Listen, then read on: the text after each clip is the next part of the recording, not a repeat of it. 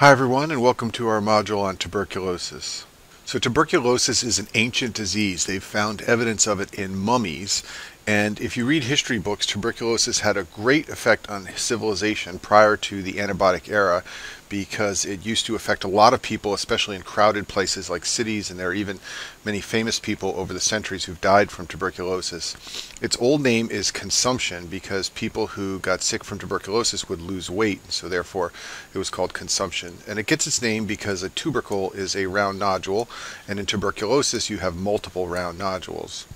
Tuberculosis is caused by Mycobacterium tuberculosis, and this bug is an obligate anaerobe, so it prefers to live in the lungs, and in particular, reactivation disease prefers the upper lobes of the lung because, as we talk about in other pulmonary modules, the upper lobes of the lung have a very high V to Q ratio. This means that there's lots of extra ventilation and lots of extra oxygen around in the upper lobes, and the tuberculosis bugs like this. These bugs are also facultative intracellular pathogens. What that means is they can live inside other cells when they need to, and in particular they like to infect macrophages and grow inside macrophages. We'll talk more about that in a minute. Tuberculosis is very difficult to culture. Most of the traditional media used for other bacteria don't work, so you have to use special media. The one that most labs use is called Lowenstein-Jensen agar, or LJ media for short. Now, even when you use this to grow tuberculosis, it still takes a long time. It can take 1 to 8 weeks to determine whether tuberculosis is present in a sputum sample, for example. Another thing to know about TB is it doesn't stain well with the gram stain, and the reason it doesn't stain well is because it has a structure called mycolytic acids in the cell wall. And it's easy to remember this because this is what makes it a mycobacterium. It's the presence of these mycolytic acids. There's also some fatty acids and complex lipids in the cell wall that keep it from staining well with the gram stain. So because those other stains don't work very well, we have to do a special technique called acid-fast staining to identify tuberculosis. And the key point here is that the cell walls are impermeable to many dyes, but they will stain with very concentrated dyes plus some heat. And these dyes are lipid soluble. They contain compounds called phenols, and this helps them get inside those mycolytic cell walls of the bacteria. Once you stain a sample, you rinse the plate with something called an acid decolorizer, and this is why it's called an acid-fast stain. Tuberculosis will resist decolorization with those acid solvents, and this is how you can identify them. And there are some other bacteria like Nocardia that also do this. There are a couple of key virulence factors for tuberculosis that you should be aware about, especially for step 1, because they like to ask you about the mechanisms by which the bacteria survives and causes harm. So the first one is called trehalose demycolate, but everyone just calls it cord factor. And this is a molecule that helps the mycobacteria evade the immune response. In studies in the laboratory, it's been shown that cord factor can cause granuloma formation. It's also been shown in animal models to trigger cytokine release, and virulent strains of Mycobacterium tuberculosis tend to have cord factor. Another important virulence factor are called sulfatides. These are glycolipids that are on the surface of the mycobacteria. And in order for phagocytes to kill the mycobacteria, they need to fuse the phagosome and the lysosome inside the cell. But these sulfatides inhibit that process, and this allows the mycobacteria to survive inside of cells. And then finally, many mycobacteria have the enzyme catalase peroxidase, and this allows them to resist killing by host cell oxidative processes. Tuberculosis spreads through the air. If a patient with active TB coughs or sneezes, then they can pass on the bacteria when they get inhaled by an uninfected person. This can particularly be a problem in very crowded areas, especially if people have poor nutrition and they're underfed. They can have a weak immune system and they're very susceptible to infection with TB, and it can spread rapidly. Once a person is exposed to TB, you should know that most people will not develop active disease. The body will either completely clear the bug or it will wall it off and it will become latent. We'll talk more about that in a minute. It's a very small proportion of patients who actually go on to develop active tuberculosis after exposure. So let's talk about the potential consequences of exposure. So as I said before, some people will completely clear the bacteria from their body entirely. A small proportion will develop primary tuberculosis, which we'll talk about in a minute. It's mostly a lung infection. And then many people will have the infection contained by the body where it will be walled off, but it can become activated later if they get sick. Now, some of those primary tuberculosis patients will have the infection resolve, and they usually then enter a latent phase that can reactivate later. Once the bacteria is in the latent form, it can reactivate later in life, sometimes even decades later when the person becomes immunocompromised. And then finally, either primary TB or reactivation TB can go on to develop a systemic, very serious illness called miliary TB, which is very rare in the modern era but used to happen before antibiotics. And we're going to talk about all these different phases of the infection in the next few slides, and then we'll come back to this slide to review it again. So remember that most people who get a primary exposure to TB do not get sick. They either completely clear the infection or it's walled off and they enter a latent phase. It's very rare to get sick from your primary exposure to TB. When this does happen, it's usually a disease of childhood or chemo patients who have an ineffective immune response. And they will develop a syndrome that's gradual in onset over a few weeks. They'll have fever and cough. They can have pleuritic chest pain because the lungs are inflamed, and when they take in a deep breath, they stretch the pleura, and that causes pain. And they can also have symptoms like fatigue and arthralgias. So what's going on at a pathophysiologic level when people get infected with primary TB? Well, the first thing that happens is the bug goes inside macrophages. It gets phagocytosed, and then it begins to proliferate inside the macrophage. And then eventually it will kill the macrophage, and when the macrophage dies, it will spill tuberculosis all over the lungs to go and infect other cells. After a few weeks of this, the cell-mediated immune system will kick in, and it's very high yield to remember that the response to TB is a cell-mediated immune response. Antibodies and complement don't play a major role here. It's a Th1 response with activation of CD4 positive T cells and secretion of interferon gamma, and eventually activated macrophages and cytotoxic T lymphocytes will be called in to control the infection. So the type of inflammation that occurs in tuberculosis is called granulomatous inflammation, and granulomatous inflammation leads to granulomas. And there are a couple of key things that you need to remember about granulomatous inflammation, especially for step 1. The first is that this type of inflammation can lead to either caseating or non-caseating necrosis. This is a description of the gross specimens of tissue that has granulomatous inflammation. These tissues can either be caseating, which means they have a cheese-like substance that you can see in the inflamed tissue, or they can be non-caseating. Caseating granulomatous inflammation is what happens in tuberculosis.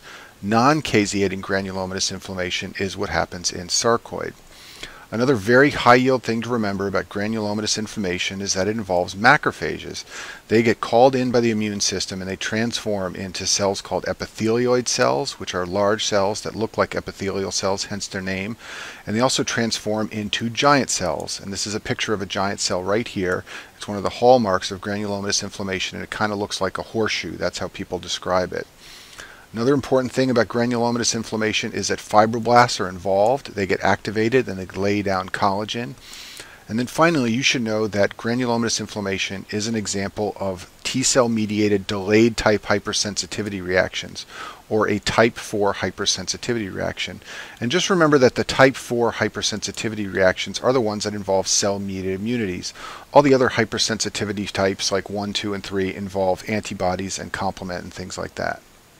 Now let's talk about the chest x-ray and tuberculosis. So first of all, you should know that the chest x-ray is often normal, so there isn't necessarily a finding in tuberculosis. However, a classic finding, and one that's very high yield for you to know about on your boards, is hilar lymphadenopathy. If you look at this x-ray on the right, I'm circling the hilar lymph nodes in this patient, and they're enlarged and they're white, and this is what you see in patients who have hilar lymphadenopathy. The hilum is where the bronchi enter the lungs, and so hilar lymphadenopathy is lymphadenopathy in this area, and it occurs in tuberculosis and sarcoidosis. It's classic for both of those conditions. It's been reported as early as 1 week after someone gets infected with tuberculosis, and it usually resolves slowly over months to years once the infection's been treated.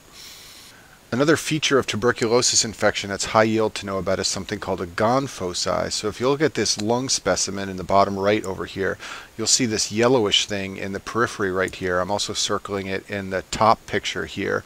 And this is called a Gone foci. And this is the result of granuloma formation that is subpleural, usually in the mid to lower lungs.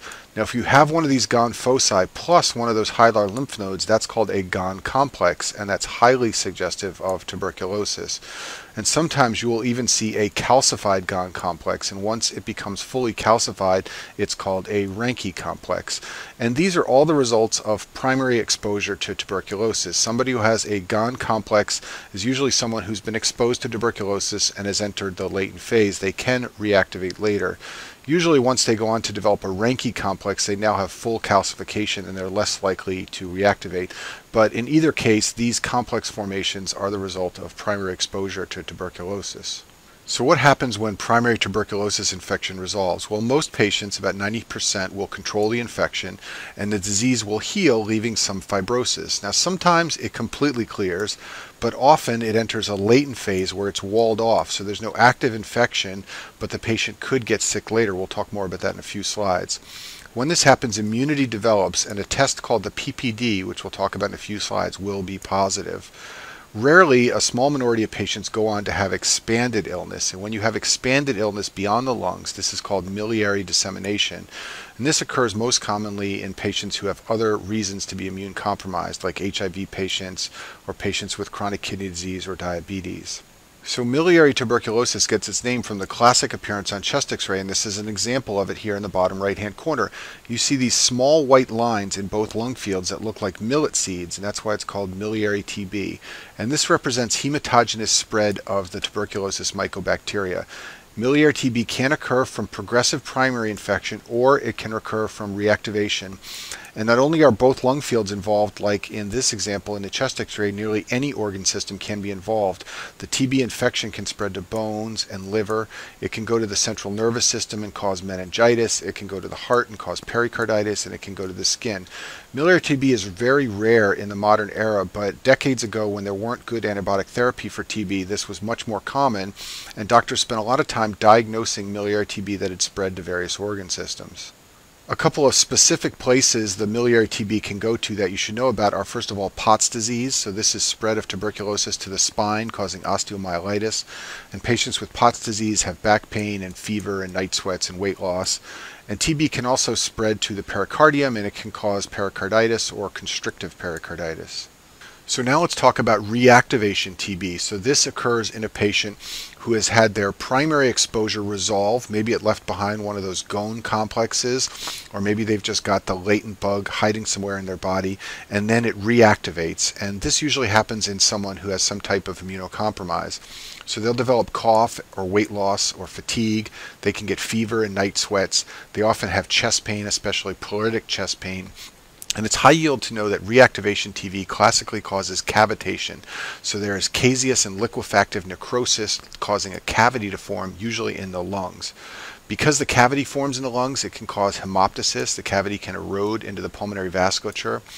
And the chest x-ray classically shows an upper lobe lesion. And this is an example of an upper lobe lesion on the right, a cavitary lesion of TB. And remember, I said that TB likes the upper lobes of the lung because that's where that VQ ratio is highest, so there's a lot of extra oxygen around for the bug to use.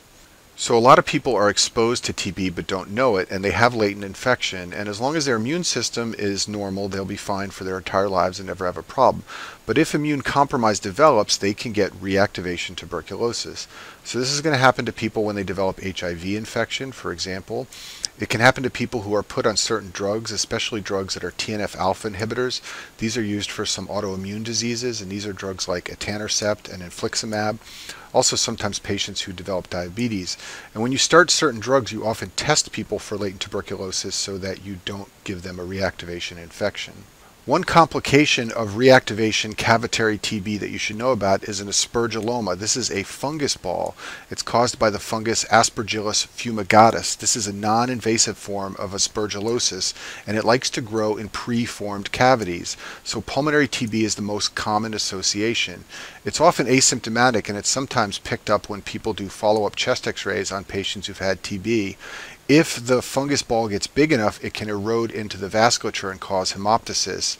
Usually diagnose it by imaging plus a sputum culture that shows aspergillus, and if the aspergilloma is small, sometimes they're just observed. If they're large, they usually need surgery. And I mentioned aspergillosis up here in the top right corner just to help clarify this bug. It's kind of confusing because it can cause a couple of different infections. So patients can have an allergic reaction to aspergillus, and that's called allergic bronchopulmonary aspergillosis. Patients who are severely immunocompromised, especially bone marrow transplant patients, can get invasive aspergillus, and this is where their lungs can get full of fungus, and this can be life-threatening.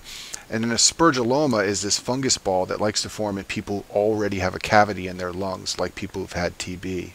So now let's go back to our summary slide of what can happen after tuberculosis exposure. So remember, most people don't get sick from exposure. They either clear the infection or they enter the latent phase. But a small minority of people develop primary tuberculosis.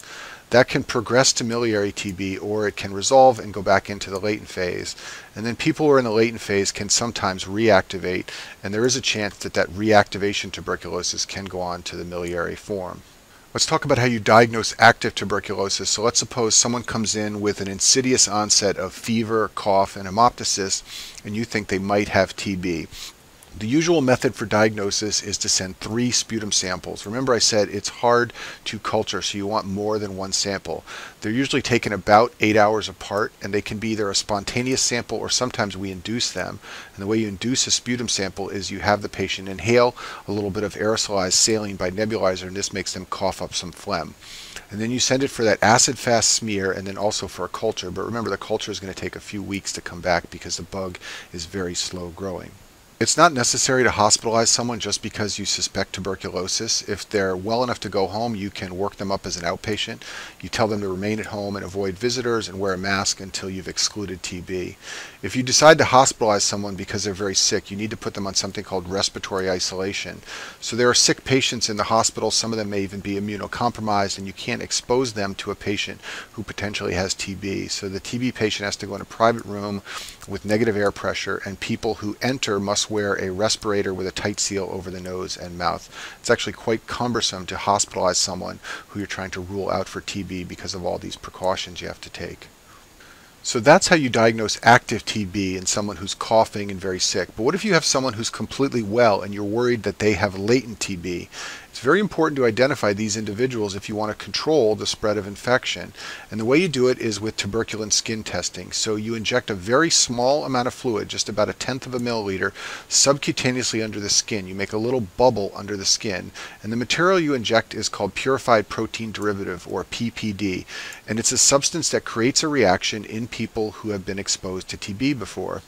You wait 48 hours and then you measure the diameter of induration, which is hardening of the skin around the site that you injected.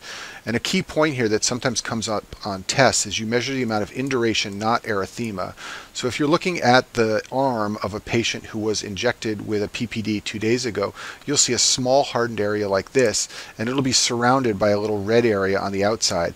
What you want to do to determine whether the PPD test is positive or negative is measure the diameter of this area right here. You do not measure the diameter of the erythema on the outside. And that's a classic trick question, especially on internal medicine boards.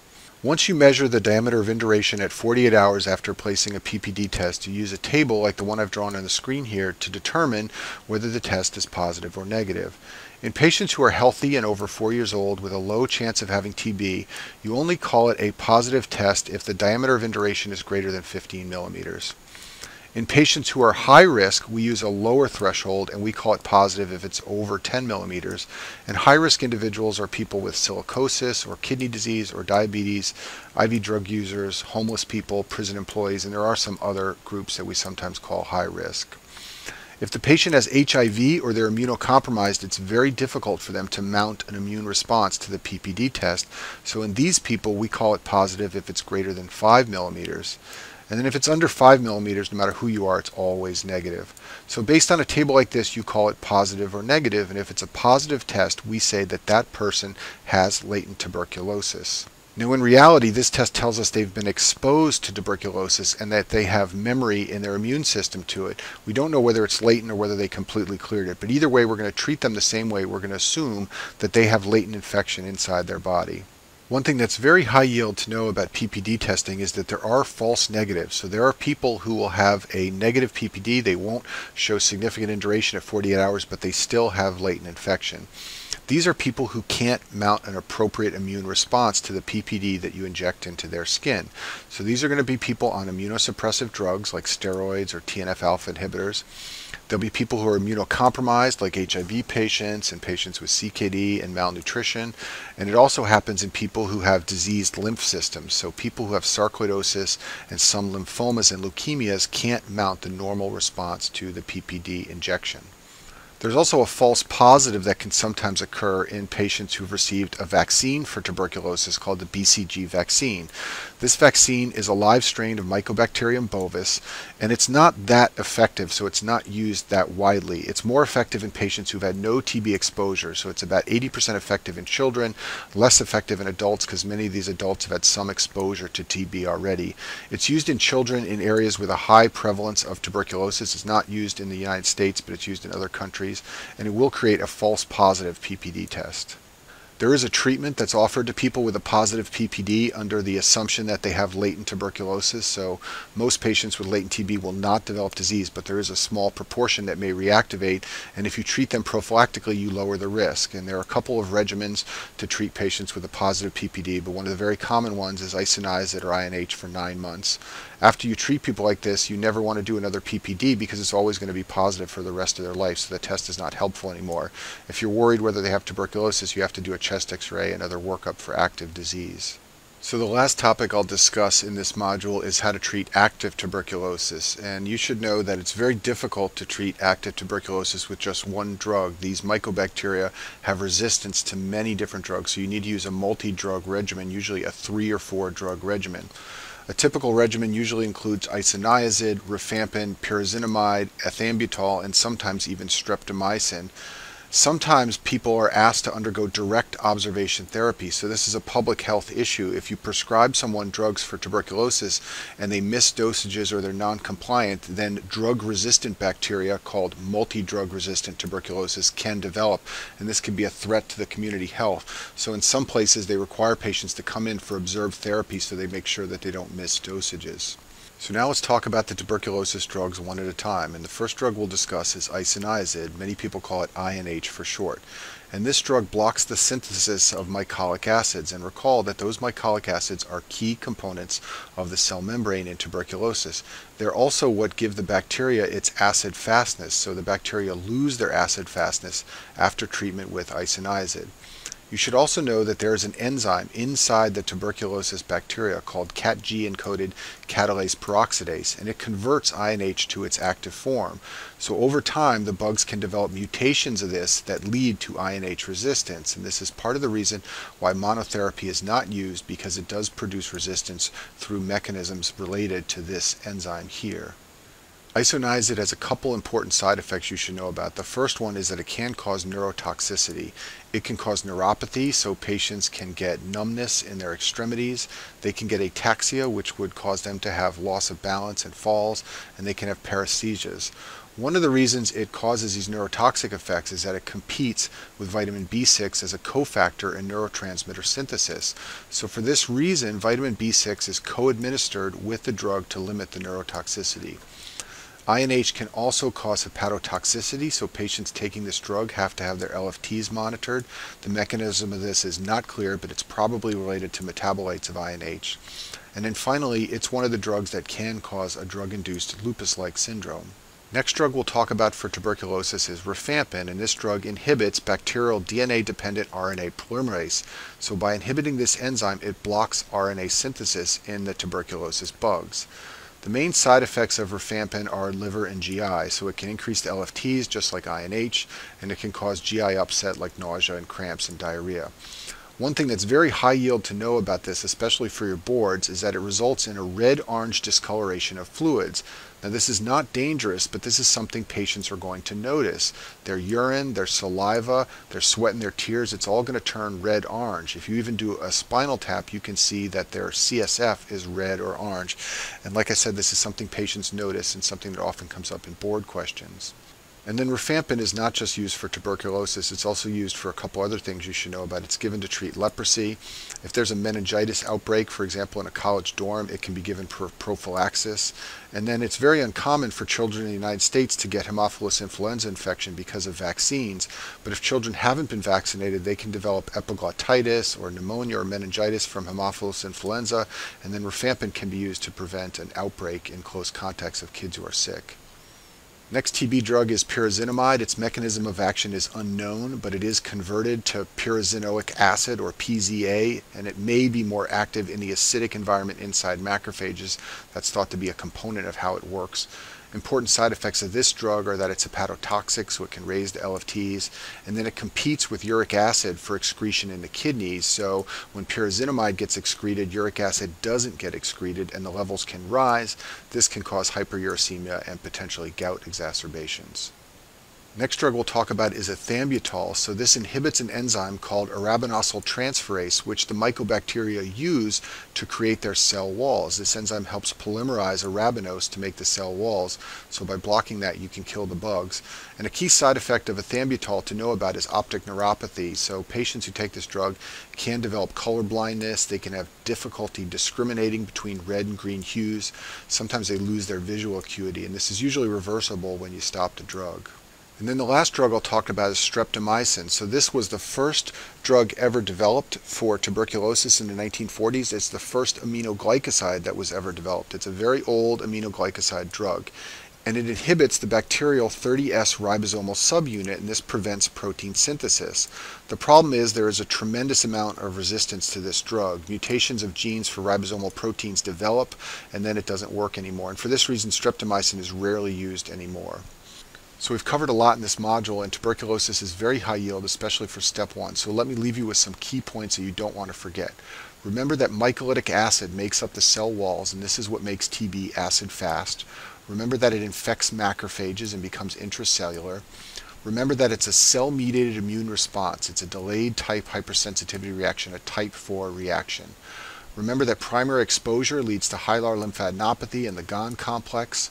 Remember that reactivation likes to occur in the upper lobes, especially in immunosuppressed patients. You diagnose a latent infection with the PPD test. You treat the latent disease with INH, and you treat the active disease with a multi-drug regimen. And that concludes our module on tuberculosis.